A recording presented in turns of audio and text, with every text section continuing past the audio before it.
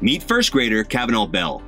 His grandmother Dolores is his best friend. To keep her and the 125 residents in her senior living community safe, Cavanaugh emptied his piggy bank to make care packs so they wouldn't have to go to the store. Look at all this stuff. Now he's not your average 7-year-old because the $600 in savings he had went to making 68 care packs full of hygiene products for seniors, buying 31 hot meals for the elderly when restaurants were forced to shut down, and getting food to feed 90 underprivileged students. What's up, guys? Thank you for your donations because I got 48 bags here. Let's all take a lesson from Cavanaugh and do our part to help each other.